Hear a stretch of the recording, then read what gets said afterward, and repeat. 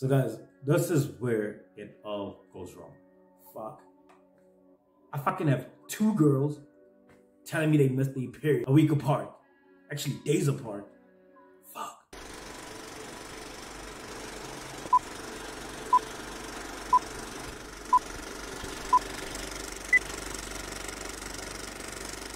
YouTube, what up? It's your boy, Mr. Ugly Truth Nail, and I'm back again with one more video. I mean, you're looking at the title, you're looking at the thumbnail, and you're realizing that it's another story time. So I'm calling this one Scandalous Sexcapades. What today's episode is about, it was a time when I was dating two girls at the same time. And yeah, man, that was a very interesting time in my life. And without further ado, let's get into today's episode. So, ladies and gentlemen, let me take you back to a time where I was an elite fuckboy, playboy, bad boy, and I was just out here giving the D to anyone without discrimination, you know, because I was reckless as fuck. I was a trash dude as of note. I'm the reason why trash guys exist, because I was trash back then, and I've ill-treated a bunch of women, including the two girls that I'm about to tell y'all, because I was dating them simultaneously. So, and I generally thought it would be a good story for my memoirs to be reckless and do what the fuck I want, because I'm a rock star. Do what I want, follow my dreams. So the two girls that I was getting with, let's call the one L and let's call the one T by the initials, right? Because those are the initials. So let's get into, who did I meet first? I met T first, right? Just to give you a short description of T. T was, you know, she was a dark-skinned, thick mommy, you know. She was Petty McBuns. She was the type of girl that had the kind of booty that you want to talk to. And, you know, she had like a small yana waist. She had hips. And if you know me, you know that I've got a weakness for women with hips. I love hips on a woman. You know, small waist hips. That's just my cut, you know. And she had like a bit of a bougie vibe to her, you know. She was all fancy smancy, you know, all about her, on fleek, eyes on fleek, everything on fleek. She was that girl. So she had like a slave queen vibe to her because, you know, she was the type of girl that worked. She was a working girl and she could afford her life. You know, the only problem with her is that she lived very far. She lived in Pretoria. And then going into L. So L was more of a nurturer. You know, she was thick. You know, she had a nice rack to her. She was like a nice Muslim boob. She had like a nice bump to her, nice thick thighs. You know, good for the winner. Overall, she challenged me intellectually because of what she studied. So she was a very intricate person to be around. And she was in the east of Johannesburg. I forgot what they call that place, but she was in the east of Johannesburg. So going back to T, how I met T, right? So T grew up in the same neighborhood as one of my friends, right? My boy was like, no, come through, let's hang out. And this was in December, I think 5-6 years ago, right? And yeah, we went to some party called Okapi. So yeah, anyway, bumped into T at Okapi, we hung out, you know. She was with her other friend. Her friend was a bad, like she was like a nice petite kind of girl, but next to her, you know, you could tell like, yeah, no, anyway. So I was more interested in T's friend. He had a boyfriend. So I was like, no, I'm not gonna go into that because girls with boyfriends tend to be a lot of work because you have to convince them otherwise. And I was not about convincing anybody otherwise because, like I said, I was a community service. I was giving the D to anybody that I thought could get it. I ended up getting with T. So T and I hung out later on. We ended up at one of my friend's place. I remember that night I was drunk out of my mind. Like I was totally smashed that night that I was even lazy to even attempt hitting it, let alone making out with her. And she was like clinging onto my arm. Every time I would pass out, she would wake me up. So yeah, and she actually admitted that night that, yo, had I been that guy that tried to smash that first night, she wouldn't have been interested in me. So basically I hit her with a reverse psychology. Instead of showing her that, yo, this is what I want, I switched it up and I just relaxed, and then it made her want me even more. Anyway, the following morning, took her to the route train station with my friend, and she went back to Pretoria, but I got her numbers before. And then, yeah, man, I think I took like 3-4 days to head up. Then moving to L, right? So L, I also met her the same December I met T. I met L back at her home where she grew up because what had happened was one our friend's friend invited us over to come spend New Year's Eve at their place going into New Year's, right? So I remember this one time I was sitting at the table by myself smoking hub, and Elle decided to come join me, and then we just had like a good conversation the whole night, where it was just great banter, you know, it was intellectually stimulating, you know, and you know, we had a good night, we exchanged numbers. I didn't kiss her, I didn't try to smash that night as well, you know. So yeah, I think I called her a week later. I remember it was a week later because when I called her, she tried to play that game that, oh no, I forgot who this is, I don't remember. And I'm like, girl, please, you spent half of your New Year's Eve talking to me. How the hell would you forget me? Girls. Hey, flipping girls. They like playing these mind games. Anyway, so my first date with T, right? T and I went to Rosebank. We went to Mike's Kitchen. We had a nice old lunch. And yeah, she dropped some bars on me. She actually told me that she was honest from the get-go and told me that, yo, I am dating someone right now, but I'm gonna drop them so I can be with you because I don't see that going anywhere. And I'm like, God damn. I'm like, okay, girl, do what you feel like you need to do, and we take it from there. And then I think our second date with T, but obviously since she lives in Pretoria, I live in Joburg. I didn't want her having to come here for like 2 minutes and then having to leave. So I remember I booked us into some cheap ass hotel. She didn't like, had a good time. Went back to the hotel and then, yeah, we just chilled. I didn't even smash that night again. I think it was because of the place that we were at, because like I said, she's a very bougie, fancy, schmancy kind of girl. Like, oh yeah, I think it was around the time where the 90-day rule was a real thing, and I think she wanted to put me on the 90-day rule. Hey, little did she know who she's dealing with. So second meetup, we didn't smash. Third meetup. Actually, let me save the third meetup. Anyway, going back to L. So L and I, first date, we went to Mall of the South, Mug and Bay, right? Man, L was so super attracted to me that if it were up to me, I probably would have hit it at the mall. That's how crazy it is. That is how, you know, into me she was, you know, because the things I did there, you know. But then again, that was a crazy time for me because I was such a horn dog back then, you know. It, like literally could happen anywhere, from freaking bathroom, changing rooms, parking lots, cars. It didn't matter. Like I was just sex crazy at the time. So yeah, we had a good time, and then we went our separate ways. Fine. And then this is where it gets complicated. Elle hits me up this one time and on some, hey, I want some personal time with you. I'm like, okay, sure. What did you have in mind? She was like, no, I was thinking we book at some lodge. Yeah, no, that lodge was a bit nice. That was a very nice, it had like an African feel to it, but it was a very dope lodge. It's somewhere in North Riding. I think it was called, yeah, I'm not going to tell what it's called. Anyway, just know that we were at a lodge. So we walk into the room and I realized there's like flower petals all over the bed. And I'm like, why the hell is this going on? And then also realized that the reason why I remember which month this happened, this was in Feb. This was the following month. And I remember the weekend before that. I think the weekend that we were approaching was going to be Valentine's weekend. And we booked like on a Tuesday. So we were there Tuesday, Wednesday, Thursday, and then we had to leave Friday because I had to go back to work.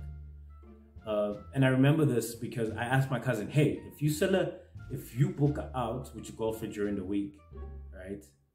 And then weekend, it's Valentine. Does it count as spending Valentine? And then she was just like, yeah, it does. And then I was like, oh, god damn, this was a trick. But anyway, moving on. I went, refreshed real quickly, and as soon as I came out, I got busy with L, and we got at it all 3 days, or was it 2? Yeah, all 2-3 days, right? Like we went hard. Like we went so hard to a point where from get-go, we went raw. And she kind of lied to me. Elle really lied to me, ladies and gentlemen. She told me that she was on prevention, and then during that entire time, she's busy taking vitamins so that I don't realize that she forgot to take her pills.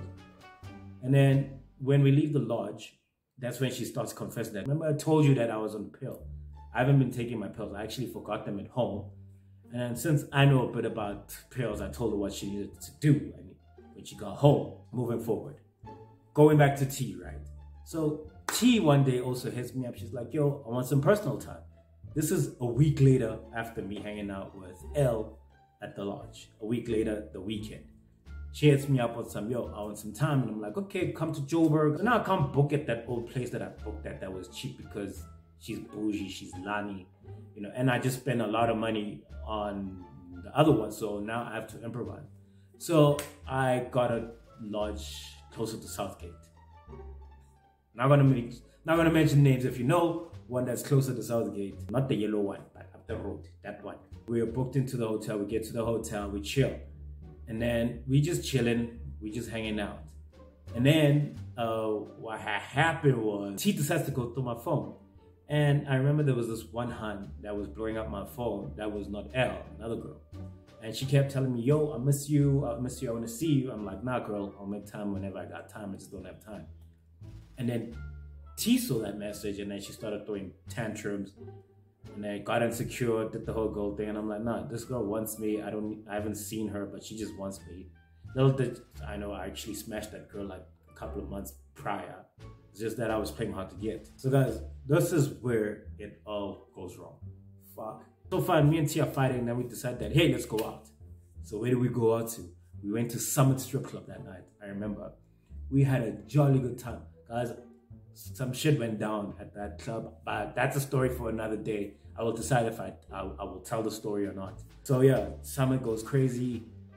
T and I get drunk off tequila, like it killed us. So we left the strip club, went back to the lodge, but we are so drunk out of our mind. So guys, the concept for T also coming to Joburg so she can hang out. The idea was that we're gonna get tested before we have sex, right? That night, yeah, no. We got so hammered that night that she was wearing a jumpsuit. She was so drunk out of her mind that I had to help her out of her jumpsuit. And then obviously I helped her out. And then she got into the bed. And then, bada bing, bada bow. Hey man, we went at it. We went at it raw. We went at it raw, and I guess that's that. And then in the morning, that's when we went at it again, but this time I used protection in the morning. I don't know why, that was stupid. So yeah, in the morning, that's when we go to Clicks. We bought a bunch of HIV testing kits. She had to go to Gold Reef and hang out with her friends, and I had to go back to work. And yeah, man, we tested, found out that we both negative. Shwaka. It was a good time. So guys, this is where it all goes wrong. Fuck. T hits me up on some, yo, I missed my period. Fuck. She tells me she missed the period. L hits me up, telling me that, yo, I missed my period. Fuck. I fucking have two girls telling me they missed their period a week apart. Actually, days apart. And I'm stressing the crap out of my life. I'm like, dude, if you know me, you know that I'm anti-kids. I don't want kids. Well, not now anyway, but I don't want kids. And I was stressing. Yo, guys, like, yo, flipping hell. I've never stressed so much in my life. I thought I got two girls pregnant at the same time. Why? Because Elle decided to lie to me and tell me that she was on prevention. And then T, yo, bada bing, bada bow, things happened, and I thought that I was not going to smash because we had to go test the following morning before we could have sex. So everything was unpredictable, and I had no control of it, you know. So bad decisions, reckless decisions. I mean, I'm full-time trash at that point. So anyway, Elle comes to me, hits me up. She's like, yo, dude, 2 weeks later, here's my period. I am not pregnant. Guys, do you know the joy that I felt that day when she told me that? Yo, I was so happy. But I'm still stressing at the same time because at the end of the day, T's also kind of late. Literally the following day, T hits me up. She's like, yo, dude, I had a situation. Now I'm at the hospital, but I'm not pregnant. Apparently, I've been stressing. My blood sugar is low, blah, blah, blah. Guys, I've never stressed so hard in my life. So I think now this is like March, around my birthday month. So guys, this is me trash level dumping side, where I kick it up a notch. It's my birthday month, so both my girlfriends want to hang out with me. Elle decided to move to Brom. I visit her for I think for like 2 days. You know, she took care of me. Yo guys, like, yo, Elle was an amazing girlfriend. Elle took good care of me on my birthday. We had a fun time. And then the following weekend, I had to go to Pretoria to go see T, and it was dope, fun times. At that point, me and T, shit is going south because the distance factor is kicking in. She's busy, I'm busy, distance as well. So Elle makes sense to me because she's close, one taxi to get there, one taxi to go back home. So this one time, I'm at Elle's house, we're chilling. So 2 days I haven't been on my phone, I've been ignoring my WhatsApps because I'm chilling with Elle, right? Then this one time I forget to switch off my phone and then it rings at fucking 4 a.m. Guys, yo, did my life not switch up? Yo. My phone rang, Elle heard it. She's like, yeah, your hoes are out here calling you at fucking 4 a.m. in the morning. Hey, who's this hoe? Who's this hoe? Trash nigga alert. I lied through my teeth. I was like, that's my mama. She's just checking up where the fuck I am. It's like, you're lying. Your mama's not gonna call you at 4 a.m. I'm like, believe whatever you wanna believe. You know, and then we fight, and then she goes next door because her neighbors were still up, and then she goes, tells them what just happened and how I just lied to her. And then she comes back, plays me fucking Lemonade. Imagine, I'm trying to sleep, bitch, she playing Lemonade. But anyway, so now in the morning I wake up, it's tense. It's tense in the morning, guys. Tense is in the menses. It's tense in the morning. Anyway, we are not talking to each other, and I feel like here we are not talking. So and then I do the trash boy thing again. While she's brushing her teeth, I wake up, take my shit, and then I leave the building unannounced. And then next thing you know, she calls my boy on some, no, I'm looking at your boy. He out here just left because he did some shit yesterday where his phone rang 4 a.m. in the morning, and I'm like looking at him over my balcony. He didn't have the audacity to tell me goodbye, and he's just walking towards the Rea Vaya bus stop. Like, your friend is shit, right? And bear in mind, my phone is still off, so she cannot get a hold of me. Bear in mind, it's still March, birthday month. So me and my boys decided to go out, go to the strip club. I think we strip club hopped that night, and then we ended up at my boy's job around like 12 a.m. That's when we used to be crazy. Like, people would party and then we go to someone's work after that so they can work.